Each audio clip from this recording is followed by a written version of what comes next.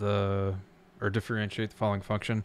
We could use the quotient rule here, but in my opinion, it's going to be a little bit easier to use the product rule. And the way to do that is to rewrite this as x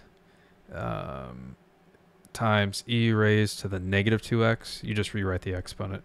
And now we can use the product rule, so y prime is going to be equal to, getting feedback here, derivative of x is just 1 times e raised to the negative 2x.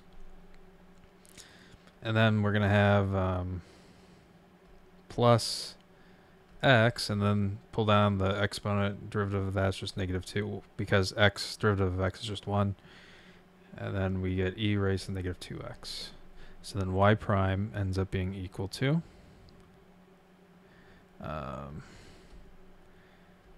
e raised to negative 2x.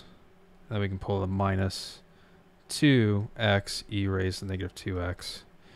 And if we're crazy here, we can factor out an e raised to the negative 2x.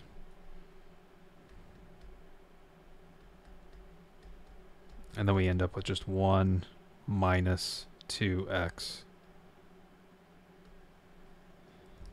And that's it. Okay, I hope this video helped you out. Appreciate you watching. You have a great day.